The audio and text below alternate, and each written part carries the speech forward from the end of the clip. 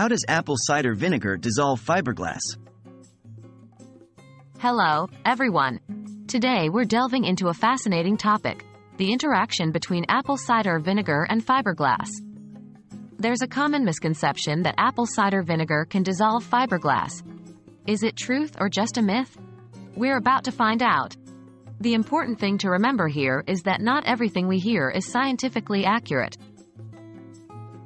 What is fiberglass?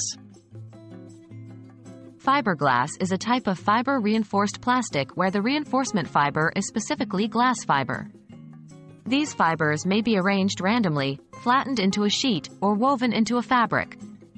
The plastic matrix may be a thermosetting plastic, most often epoxy, polyester resin, or nylon, or a thermoplastic. Fiberglass is strong, durable, and resistant to many harsh chemicals. What is apple cider vinegar? Apple cider vinegar is a type of vinegar made from fermented apple juice. To make apple cider vinegar, apples are crushed and exposed to yeast, which ferments the sugars and turns them into alcohol. Then, bacteria are added to further ferment the alcohol, turning it into acetic acid.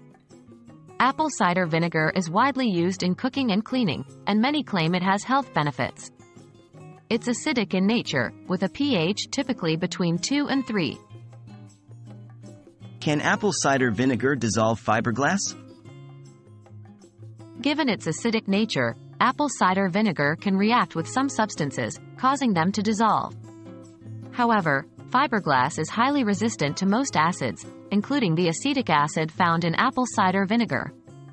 So, the short answer is no. Apple cider vinegar cannot dissolve fiberglass. The myth might have been born out of the notion that vinegar, because it's an acid, can dissolve many materials, but in reality, this is not the case with durable materials like fiberglass. Thanks for joining us on this deep dive into the interaction between apple cider vinegar and fiberglass. We've learned that, despite popular belief, apple cider vinegar cannot dissolve fiberglass due to the material's high resistance to most acids. We hope this video has been enlightening, and remember, always question the information you receive and seek out the science behind the claims. Stay curious, everyone.